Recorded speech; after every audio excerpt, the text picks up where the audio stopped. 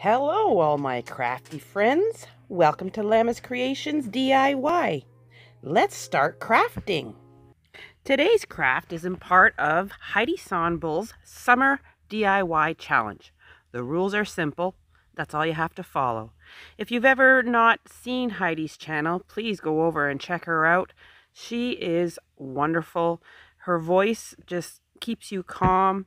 She is actually the very first DIY crafter that I have ever watched when I first started on YouTube watching crafts.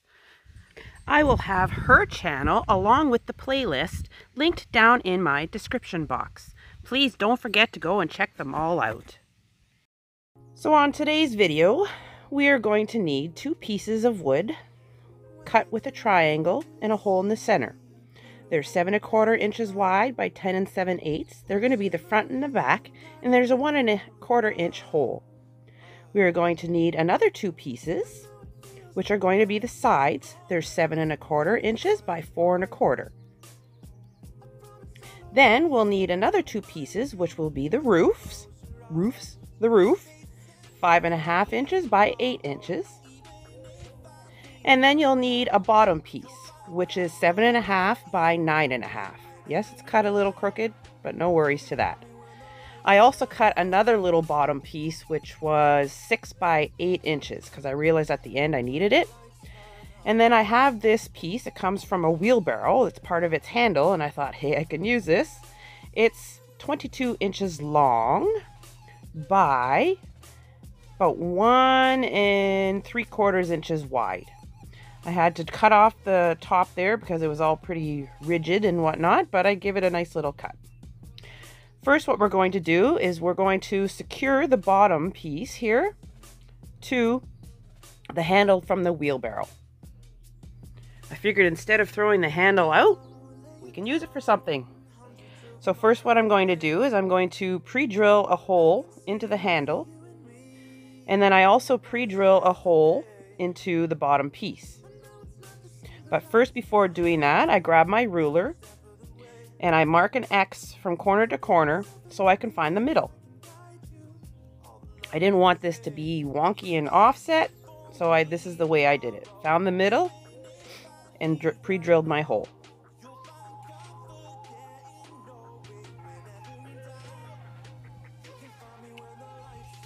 Then, taking some wood glue, I put a bunch on the handle end, and then I take a screw and I screw that bottom piece down. If you're new here, I would like to say welcome and thank you for joining us. If you're a returning subscriber, hello again. I'm so glad you came back. I do all kinds of DIY crafts, anything DIY from trash to treasure. I use a lot of wood. I take things and make them new again. All sorts of crafts. Now what we're going to do is we're going to build the house. And what we're making is a birdhouse. So we're going to take the front piece with the hole, and we're going to glue the 2 sides onto the sides, obviously. And then what I do after that is I pre-drill some holes, and then I screw them down. I first tried using staples. It didn't work. Then I tried using a nail and hammer. The wood was too strong. So in the end, I pre-drilled holes and used screws. Holds a lot better. I'd like to ask all you guys to stick around until the end. There's a little snippet video asking you guys for some help and some advice on something that I'm trying to figure out and trying to do. So please, watch the end. Watch that little video, and I'd love to hear your comments at the end.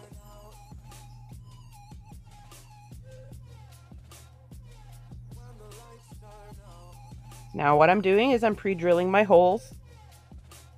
I do 3 on each side, and then I do the same thing on the back end. I put the back piece with the triangle on the back, and I pre-drill my holes and screw them in.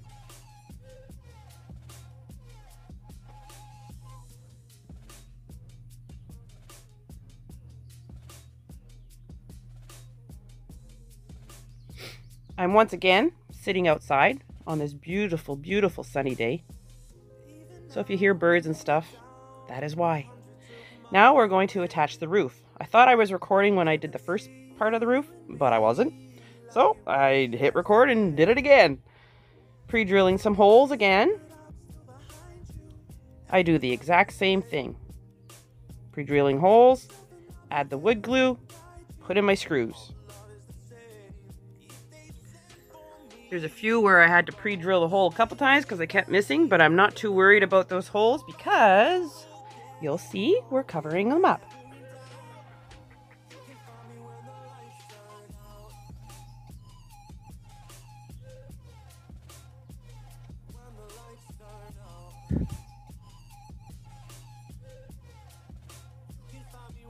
Now it's time to paint. Checking it all over, making sure everything is good. Taking my brush that I have wrapped up in a plastic bag. Now you're probably wondering why I wrapped it in the bag. If your paintbrush is wet enough, you just make sure it's wet. Wrap it tightly in a bag, or some people will use a glove, like a latex glove that they're using to paint with, or some kind of plastic. You wrap it up and it'll keep it soft and wet, and then you can continue reusing it. Especially if you're working with a paint all the time. You don't want to continuously wash the brush. It's a good way to save it and not have to use many brushes. And now I'm painting the roof brown. The white is just for a base coat. The brown is because what we're going to do next, I didn't want the color to show through. I wanted it kind of to match if it happened to show through what we put on. So that's why I painted it brown. Getting all the edges, and I get all underneath as well. Now taking these shims, I cut them into about 1.5 inch pieces. Just using my snips here. I just cut. Some I had to break by hand because they were a little thick and my hands were getting sore. But I cut about 84 of them. Now taking these little pieces, we're going to shingle the roof with them. Basically like that. What I do is I put a strip of wood glue down. And for the first set, I just use hot glue on the edge because it's got that wood glue to stick on. But after this first row is done, I put another strip of wood glue, and then each piece I put wood glue and hot glue on it, so it gives me that fast hold so I can continue working, and then the wood glue will give me a long time hold.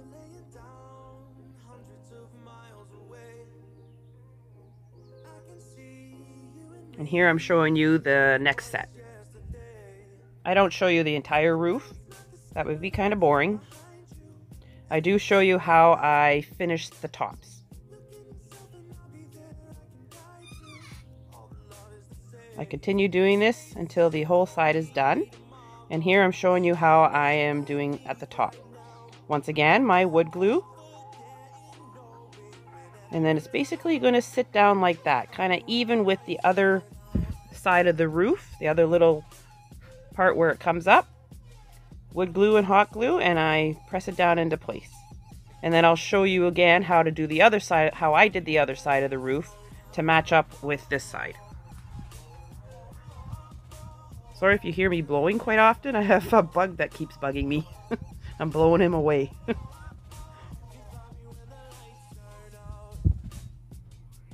And here's how I'm showing you. I'm just butting it up against the other shim that is sitting there, so it kind of meets the two together and gives it that peak. And then there's no gap in between.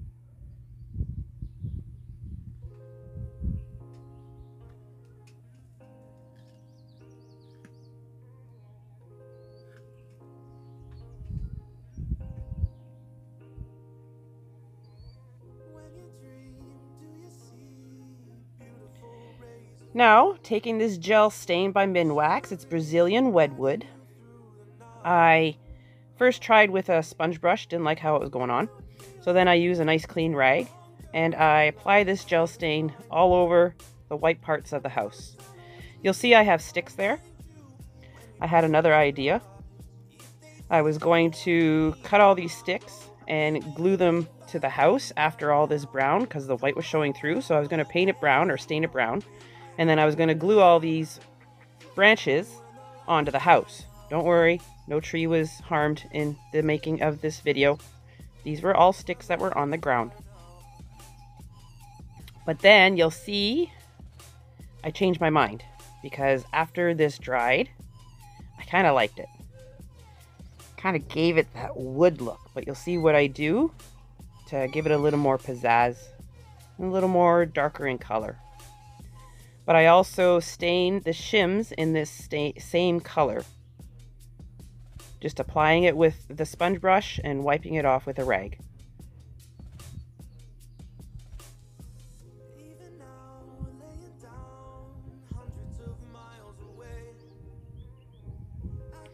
Now, instead of using those sticks, this is what I'm going to do. I take some black paint, put it into a little cup, and I add a bunch of water to make it like a stain.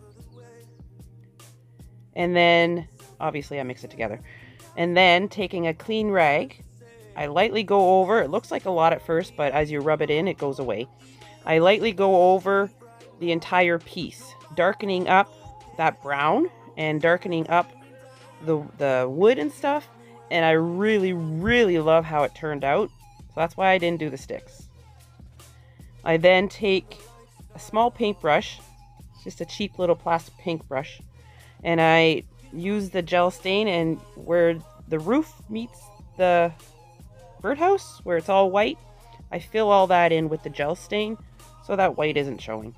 And then I also do underneath the shims on the roof so all the colors kind of match together. Now this is the other piece that I cut. It's 6 by 8. We're going to glue that to the bottom. So then that way we have another piece that I'll glue to and screw to the other bottom. So taking that, I use my wood glue and some hot glue in some places, and I adhere it to the bottom of this birdhouse.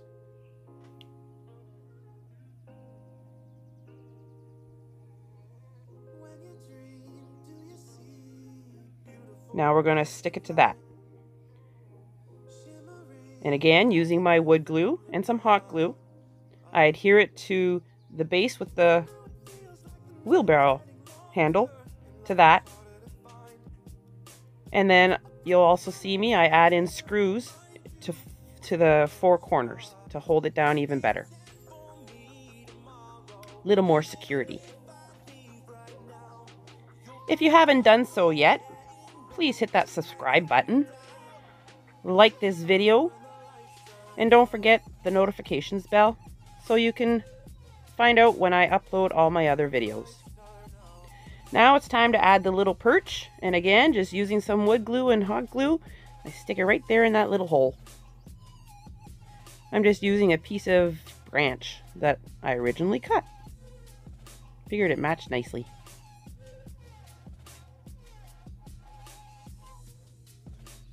Then I take it outside and I give it a good spray coat of this clear wood finish, just to protect it when it's outside, because it is outdoors. And there it is set up. It was pretty windy that day when I was recording it, but I absolutely love it. I've always wanted to make a birdhouse, and here I did. It's really nice. Let me know what you think down in the comments. What colors would you choose? How would you make it up if you were to make this? Now, on to the little bit that I need your guys' help with. All right, friends of mine, I need some suggestions. This is my coffee corner, and it's a little bland. I need to do something with it. I was thinking maybe on, sorry, I'm trying to hold this and move my hand at the same time. I was thinking on maybe making a tray for the whitener coffee and sugar and stuff, and corralling them together, and maybe changing the jars out to clear so you could see what's in them. And then, I don't know, making a little shelf or something over here to put some coffee mugs on, and maybe a nice sign. That there teapot is just decoration because I like it. It's red. I do have another kettle, but it's a electric one that you plug in, and it has a base and stuff. I can pull that out, but it could also be just stored away. We don't drink a lot of tea often, or when we do, it's usually in the winter. I also have this little thing that can go over there, a little scenty.